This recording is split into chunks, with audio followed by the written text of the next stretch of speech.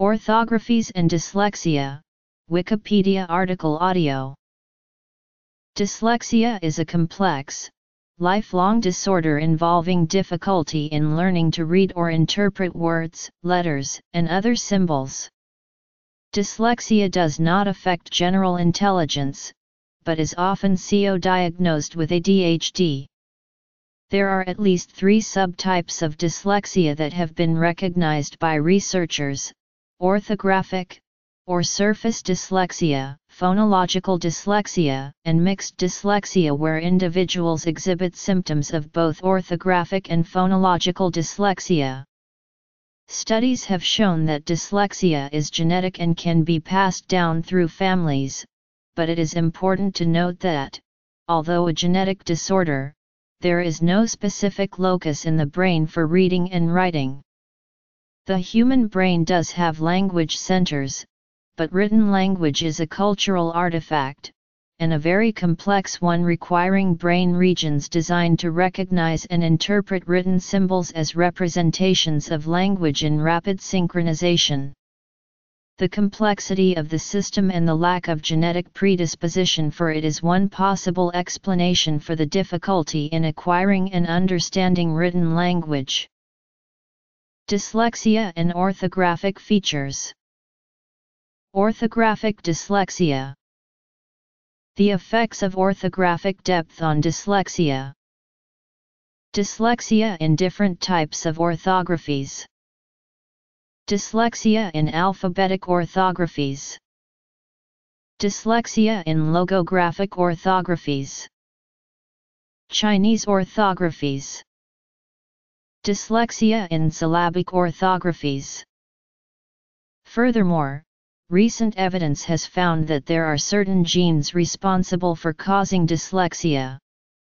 Research also suggests a clear genetic basis for developmental dyslexia with abnormalities in certain language areas of the brain.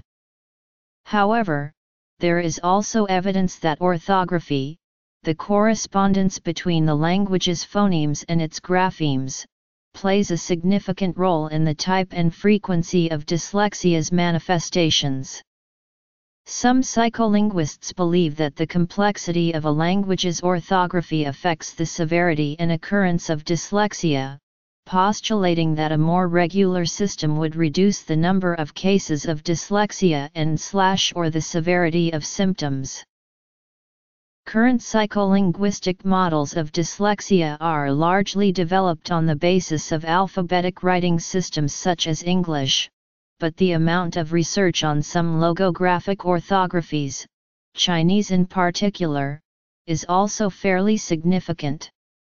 Unfortunately, little research has been done on syllabic writing systems, and cross-linguistic studies of the acquired dyslexia and dysgraphias are scarce. Orthographic dyslexia, a subtype of dyslexia, results in difficulty decoding and encoding skills due to slow and inaccurate rates of storing word and letter formations into memory. Orthographic dyslexics have difficulty in storing mental representation of words, especially phonetically irregular words such as word spellings that end in "ite." The problems underlying this type of dyslexia are related directly to memory encoding skills that allow representation of printed letters and words, not to poor phonological processing. This type of dyslexia is also termed surface dyslexia because people with this type have the inability to recognize words simply on a visual basis. Words that are misspelled cause the readers difficulty because they attempt to sound out the words by looking at each individual letter rather than the word as a whole.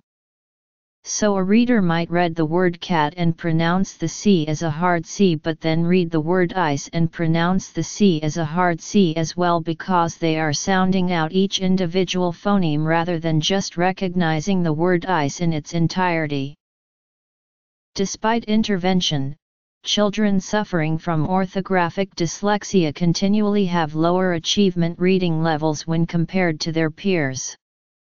Additionally, children show a greater difficulty throughout schooling when spelling words with irregular or unusual orthographies when compared to their other children.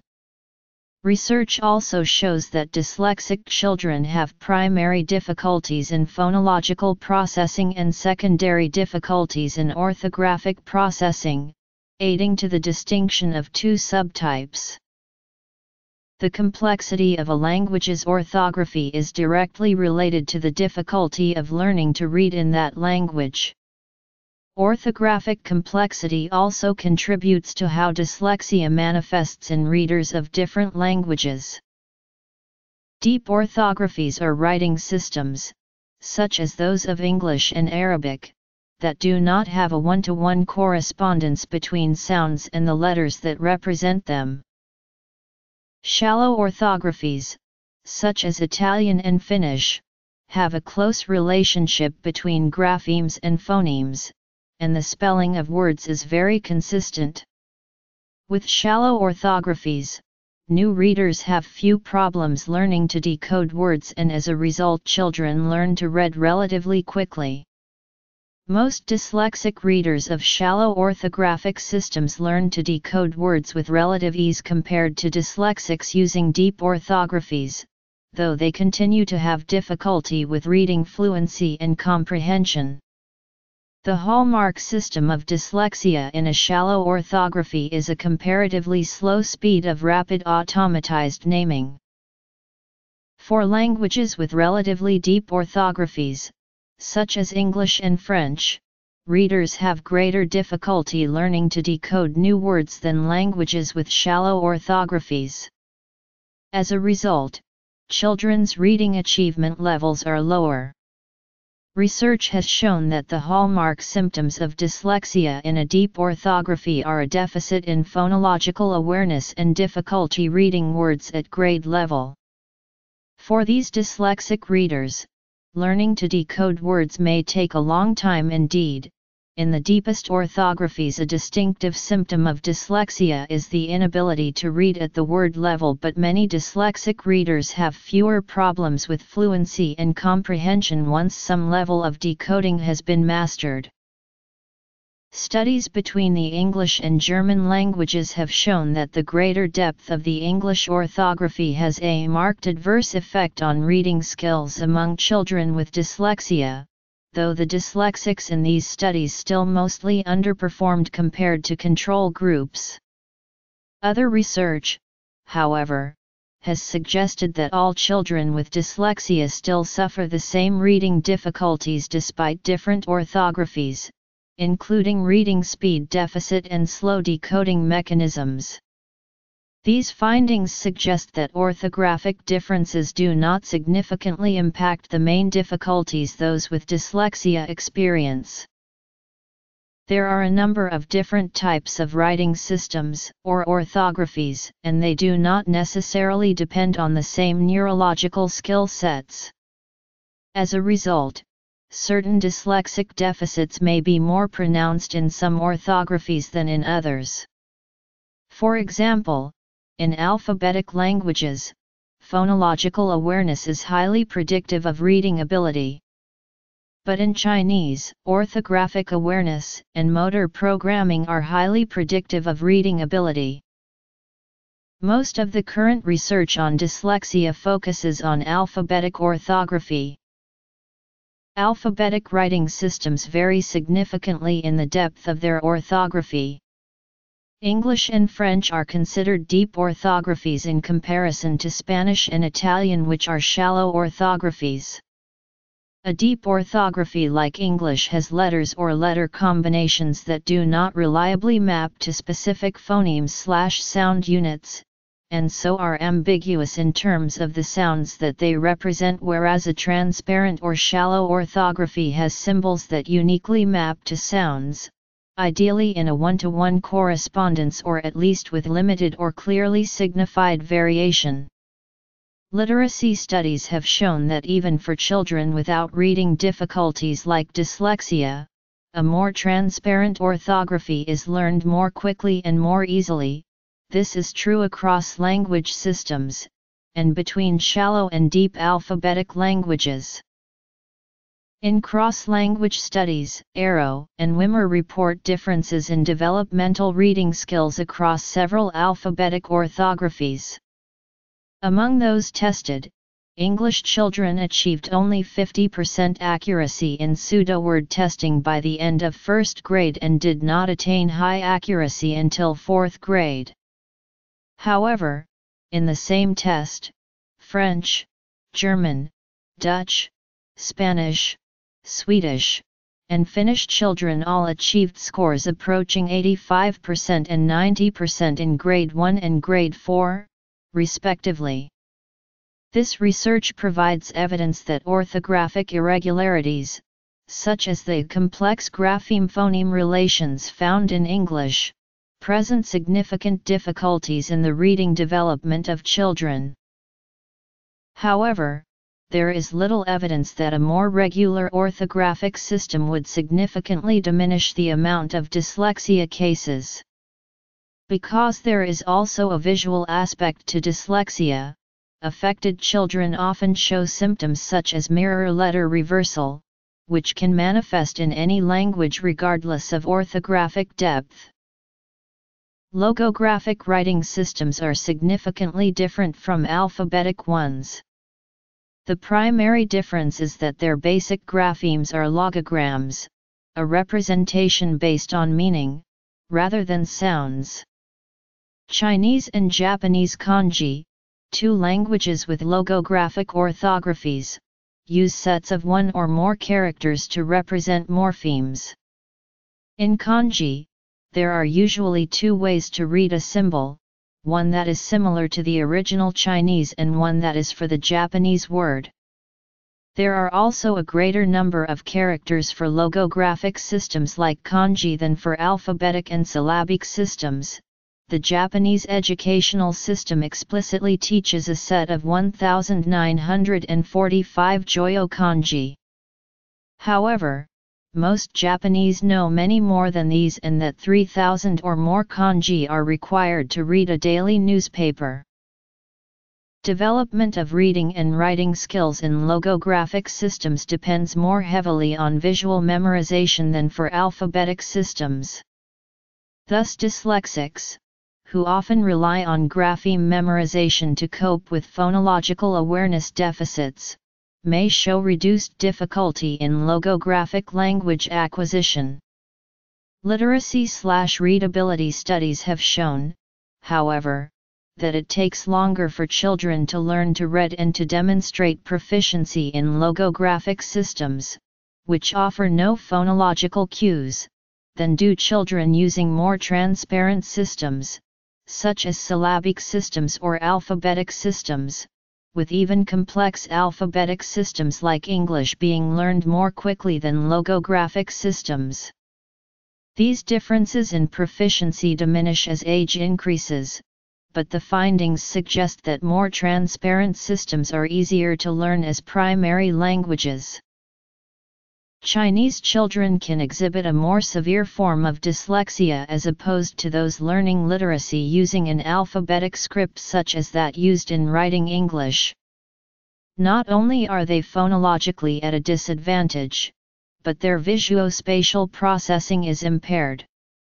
When children have a visuospatial disorder, their visual system when looking at Chinese characters will not activate the semantic information to understand what they are reading. In alphabetic languages, phonological awareness plays a central role in reading acquisition. In learning to read Chinese, phonological awareness is much less important. Rather, reading in Chinese is strongly related to a child's writing skills, which depend on orthographic awareness and on motor memory. In handling alphabetic languages with deep orthographies, the child must cope with having more than one spelling to represent a sound. In spoken Chinese, a single syllable is used in many different words, and a Chinese child must cope with having many written characters that represent the same syllable. Further complicating the Chinese writing system, the Chinese character is made up of strokes and sub-character components, substantially increasing visual complexity. Thus, orthographic processing is an important aspect of reading. Deficient orthography to meaning mapping can lead to reading disability. A key strategy in teaching children to read is to have children repeatedly write samples of single characters, thus building the child's awareness of a character's internal structure. Rapid naming is one of the best single predictors of dyslexia in all languages tested, including both alphabetic and character-based writing systems. There is some evidence that the means of deciphering characters differs between logographic and alphabetic writing systems differ in the brain. Logographic systems echo map reading skills. In a syllabary, written characters represent spoken syllables, whereas alphabetic systems use characters/letters to represent separate phonemes. A symbol in a syllabary typically has the canonical shape of a consonant-vowel combination. In the Japanese syllabaries, hiragana and katakana, there is a nearly one-to-one correspondence between mori and characters. The transparency of these syllabaries is the reason for their use in first teaching Japanese children to read before advancing to the complex logographic system of kanji, and by the age of 5, prior to any official reading education, 89% of Japanese children can read the majority of hiragana characters. Syllabary orthographies, like English orthography, can also be very irregular. A symbol could mean I in one sentence, but the same symbol could mean E in a different sentence if it is preceded by a different symbol, which can increase the difficulty of reading for people with dyslexia. However, little research has been done on how dyslexia presents in syllabic systems. One possible reason for this is that because of the different ways that dyslexia can present, the disorder may go unnoticed or not be recognized. On the other hand, a Japanese psychologist wrote that while dyslexia, reading disability, reading disorder, reading retardation, or whatever you prefer to call it, comprises a formidable portion of psychiatric practice in Western countries, its incidence in Japan is so rare that specialists in Japan do not get any referrals, indicating that the prevalence of dyslexia may vary cross-linguistically. A literacy study on children without reading disabilities found that syllabic scripts like Japanese katakana and hiragana, which are very transparent orthographically, are learned more quickly and with better proficiency than more orthographically opaque languages, followed in ease of use and learning by shallow alphabetic scripts that also have many phonological cues, then by complex alphabetic scripts that have irregular orthography, and then by logographic scripts like kanji which have no phonological cues.